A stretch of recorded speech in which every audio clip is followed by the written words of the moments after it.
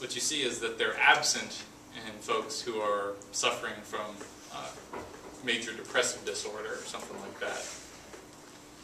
So going back to this optimistic bias, a lot of times people will underestimate the amount of risk that they're facing.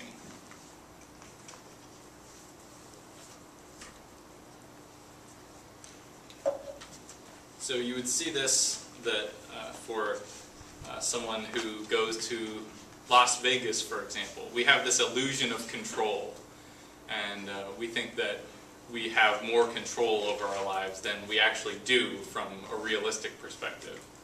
And so most people, if they rate how at risk they are for certain things,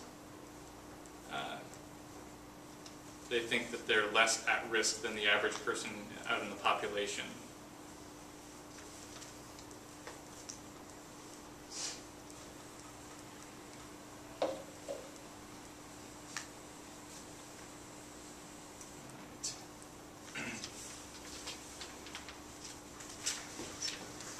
Any questions about this? Alright, I'm going to skip something here real quick. Alright, so one last thing that we will talk about in regard to coping strategies is some different methods that people can use to deal with stress. So one useful strategy is positive reappraisal. So when something bad happens to you, there are different ways that you can think about that, aside from just the attributions that you make. So someone can just focus on all of the negative aspects of this event, or they can try to find some good in what has happened.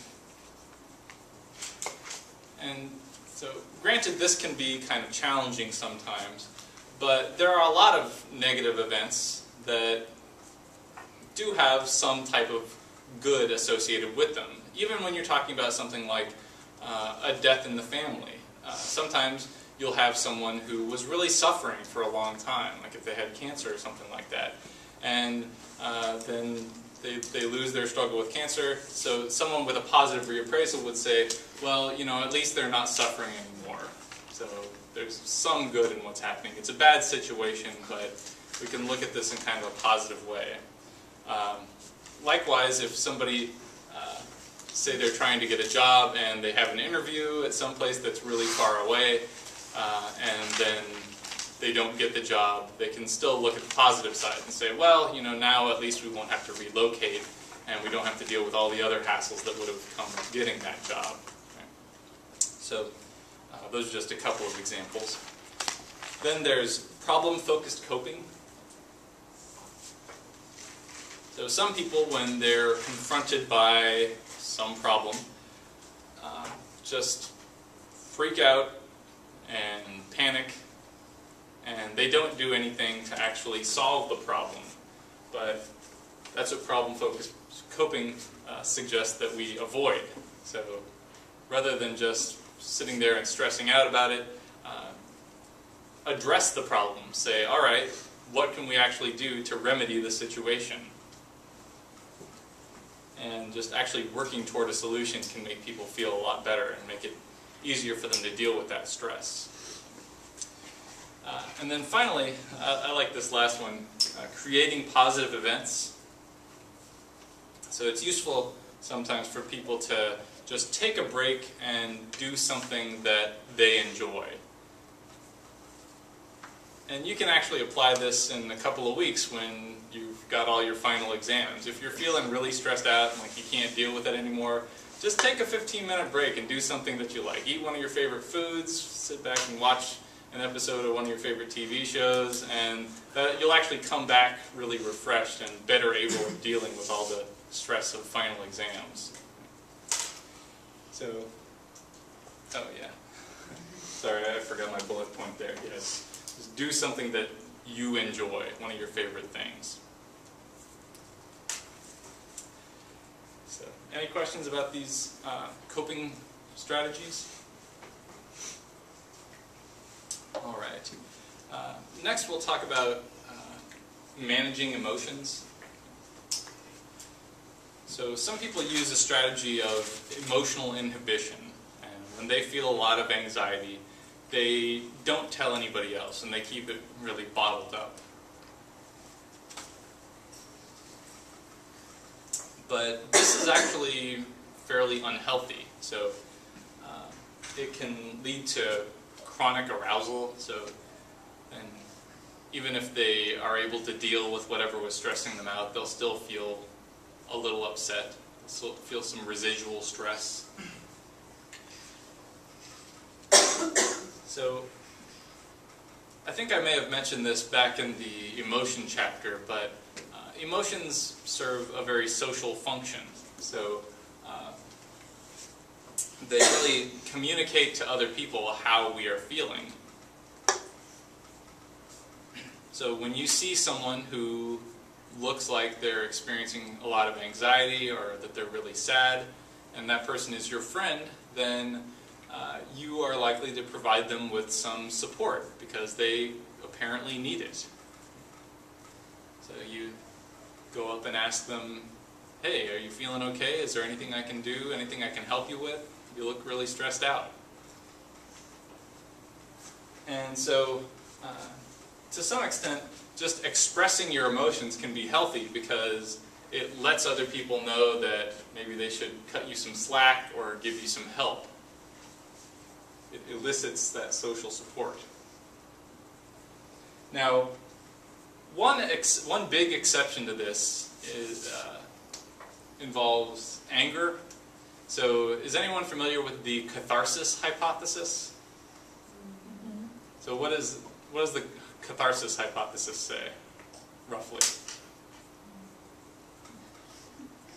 Basically, when you feel angry, you let out that anger with like playing a violent video game or listening to like Bobby. It's supposed to like help relieve the stress. Yeah. So that's the basic idea with the catharsis hypothesis, is that if you keep your anger bottled up, then that's not healthy, and you need to let it out and just rage every once in a while.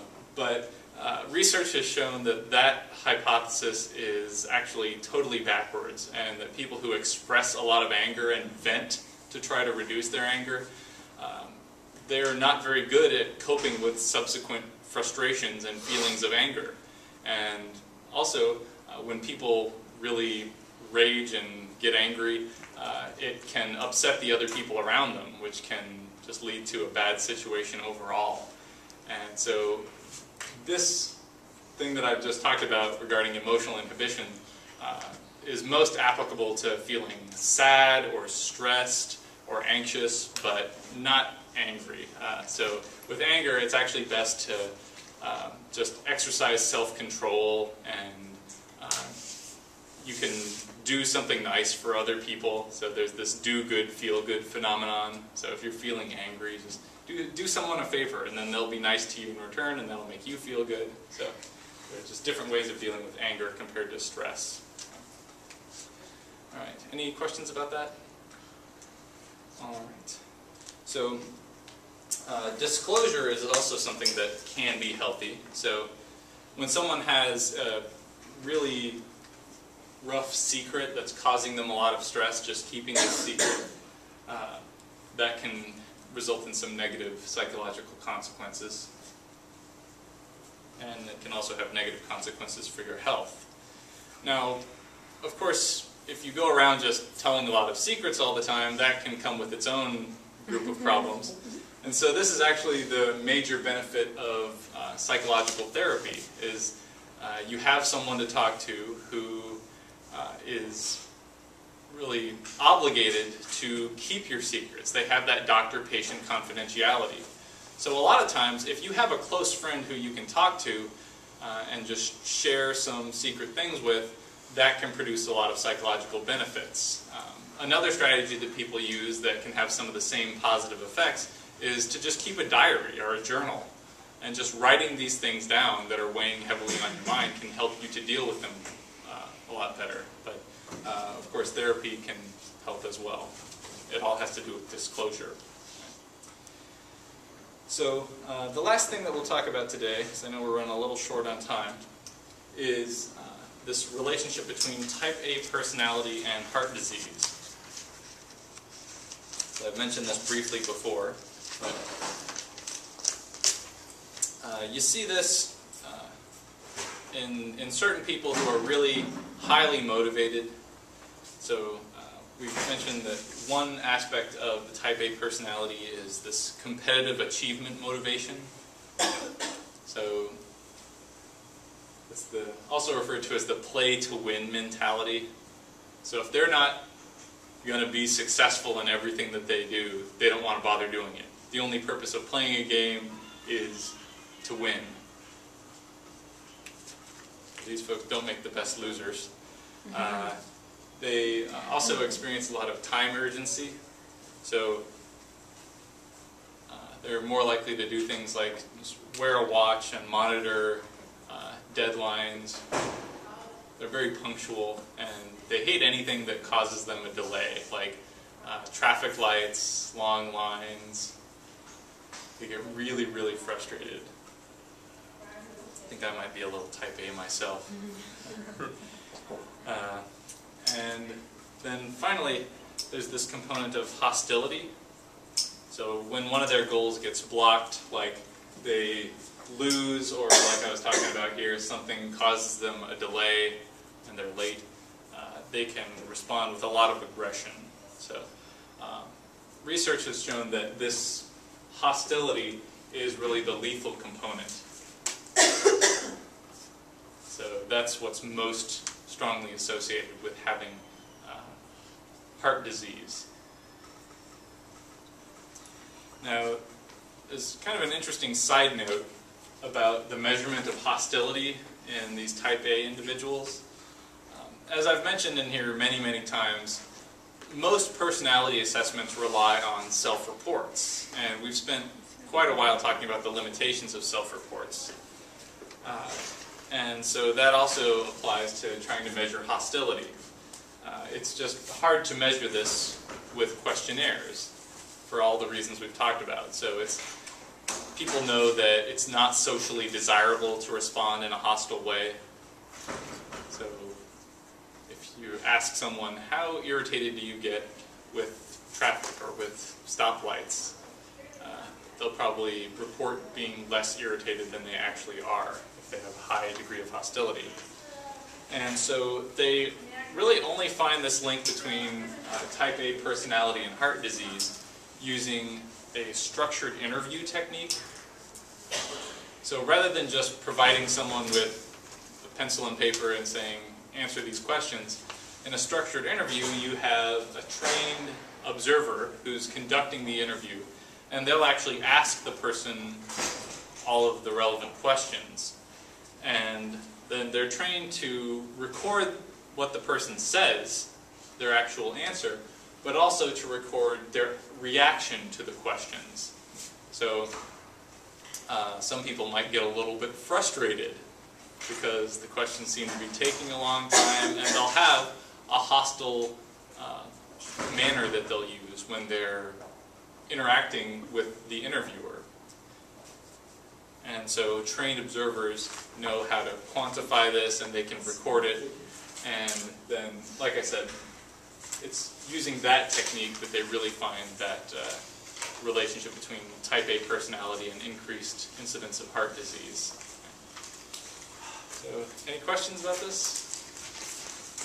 All right, well, we're done for the day. Have a good Thanksgiving break, and I'll see you all in a week.